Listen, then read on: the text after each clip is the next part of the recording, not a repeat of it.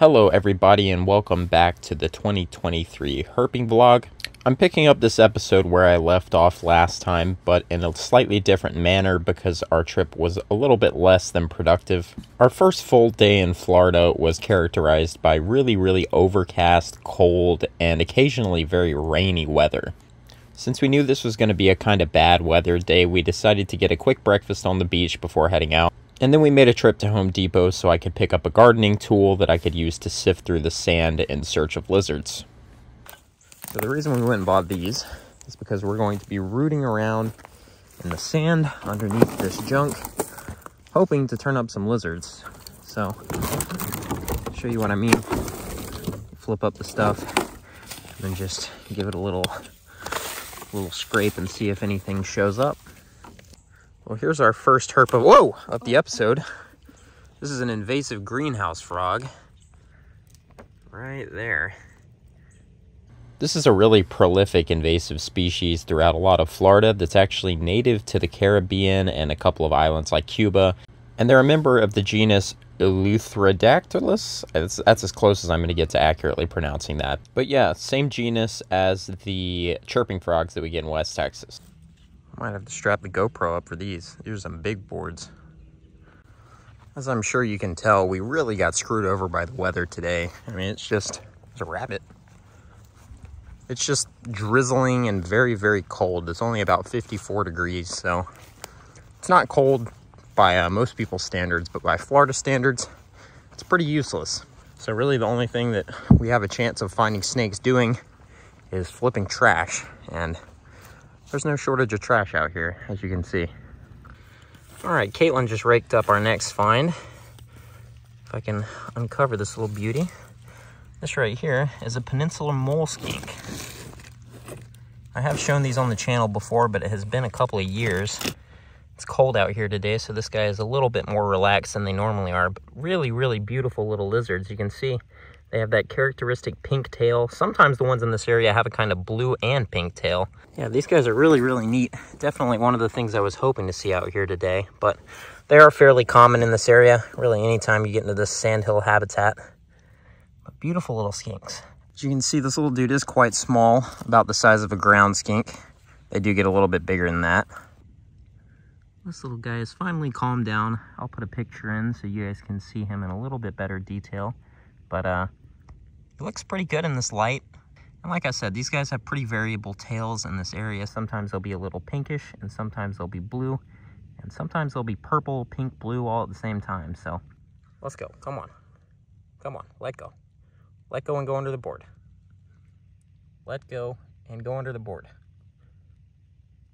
Or run back out here in the open, I guess. There you go. Alright guys, well the fact of the matter is I think it's just a little bit too cold and wet today. We spent a lot of the day traveling today, and then we got out here and it just rained on us for the majority of the time we've been here. I'm hoping that the rain will let up quite a bit tomorrow and we'll have a little bit of a better chance of finding some snakes. And let up the rain did. We had a relatively beautiful day hiking in some Longleaf Pine uplands. We even found a beautiful little stretch of habitat that had been freshly burned, so we had great visibility. But despite that, I think the only herp we really got a good look at was this little eastern fence lizard who was basking on a log. But as the day progressed, conditions deteriorated and it just got super windy. I mean, look at how fast the clouds were moving by. So we didn't really have any more luck with herps, and really all we saw was this limpkin at the end of the day. So we once again decided to cut our losses and met some friends in town for dinner and called it a day. And that brings us to the last day of the trip, where we actually did have quite a bit of success, so I will pick up with my narration here. I really wanted to come out here and dip net for some salamanders, but as you can see, the water level is just super low. Florida is in such a bad drought still. I know we just got out of a drought in Georgia and it's still really recovering, but Florida has it much worse. So I'm not super confident that we'll be able to turn up any salamanders here, but hopefully we'll be able to find something of interest to end this trip on. I'm probably going to have to finish this video in Georgia unless we just absolutely clean up today, so we're going to get to it and see what we can find. Well, under one of the first things I flipped at our first stop today, we have the first snake that we've actually gotten a look at in the last 3 days that we've been in Florida. It has been brutal out here, but this is a beautiful little peninsular eastern ribbon snake intergrade. I'm assuming they're intergrades here, but they might just be peninsulas. Either way, pretty good looking little snake. The last couple of days have been absolutely brutal, and weirdly enough, today is actually the coldest day of the trip so far. It's only getting up to like 59 degrees today, and sure enough, here we have the first snake we've seen in 3 whole days of herping. Granted, there has been a lot of rain. Conditions have not been the best because of the rain, but there's still no real reason that we've gone 3 full days in Florida without seeing a single snake. Actually, I saw one banded water snake that jumped in the water before I could get video of it. But other than that, this is the first snake we've seen in 3 whole days of herping Florida. Really, really ridiculous. But, I mean, that's a beautiful little ribbon snake, and it's a new species for the year.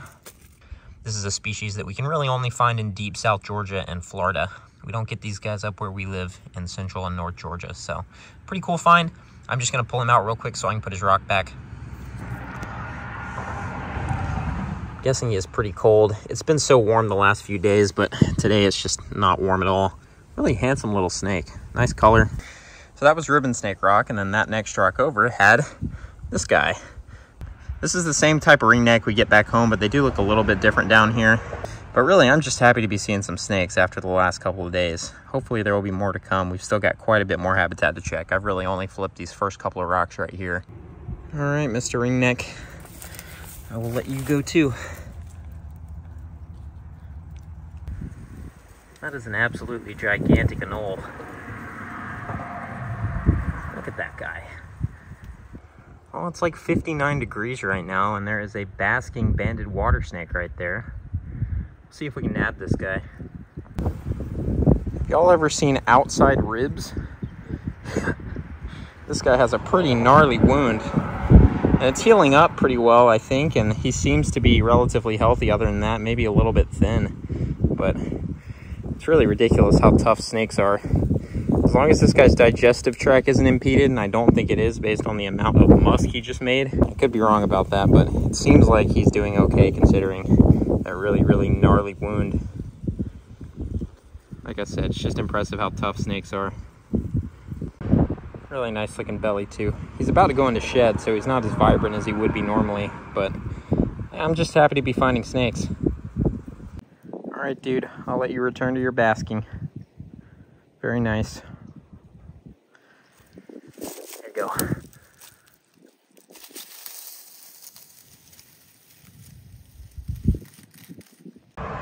Look at all these anoles. We got one here, one here, one here. So many of them out. A cup anole. What's up, everybody? We are back in Georgia, and it's been, I think, 2 days since I last saw you guys in Florida. I mostly spent yesterday editing the video that went up today, and overnight we got a ton of rain, so I thought about going out, but I decided I think I'm gonna wait and go out in the morning because it didn't come until really late at night, and I'm going out to check out a new park today. This place is really, really close to home for me, and I have high hopes that it could be good for snakes and salamanders, and today it's fairly warm actually. It's in the low 60s, so I wouldn't rule out seeing any snakes today, but really, I'm really just excited to check this place out because I had no idea it existed until pretty recently, so I liked what I saw coming in terms of habitat, so let's get out there and see what we can turn up. Really sounds to me like we are definitely approaching the peak of upland chorus frog calling, which means we should be approaching the peak of spotted salamander breeding too. And this looks like a pretty fantastic spot to see some, so. All right, first find of the day, very, very tiny slimy salamander. Look at that dude. Look at this dude. Just flipped that guy. He's super blue. Like one of the bluest crayfish I've ever seen. Hopefully that's a good sign. I know I've mentioned before that I really like seeing crayfish under logs. All right, this little guy right here is our next salamander of the day. I believe this is a little spotted dusky salamander, and I think this is one of the species that could actually be a county record here, so I'll have to double check when I get home, but that could potentially be a pretty good find. I suddenly have a desire to be on the other side of this creek. There's a huge rock formation through there. Look at that. Super cool. I don't know if I'd find anything over there, but it's definitely neat looking. And this raging flooded creek is the only thing between me and all that cool habitat. Now this guy I believe to be the more recently described Desmognathus prolapsus.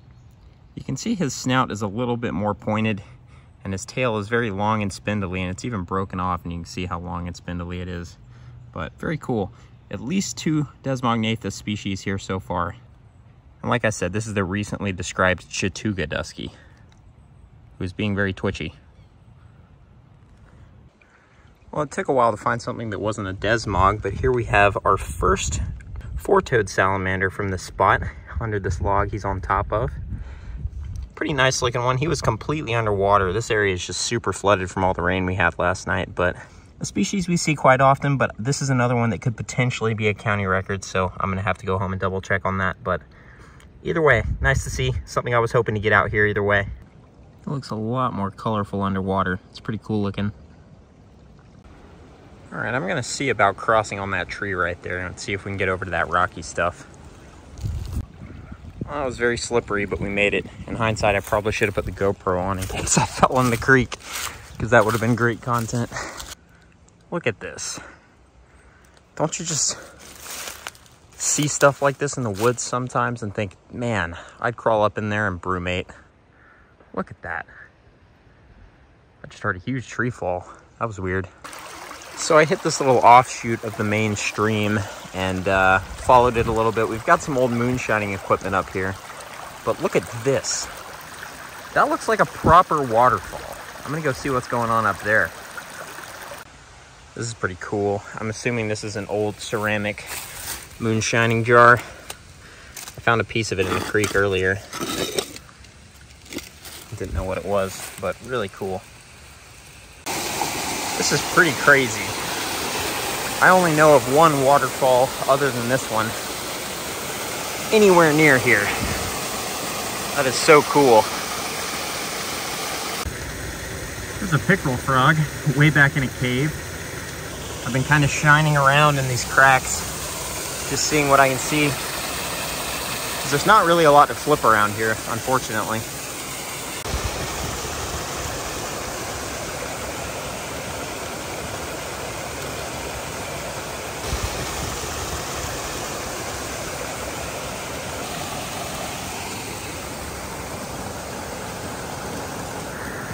Desmog in there. You can see his tail.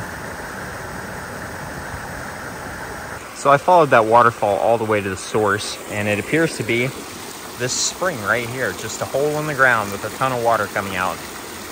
This is fantastic spring salamander habitat. They have to be here. And that stuff we were in earlier today was fantastic mud salamander habitat, but we haven't seen much of anything other than desmogs.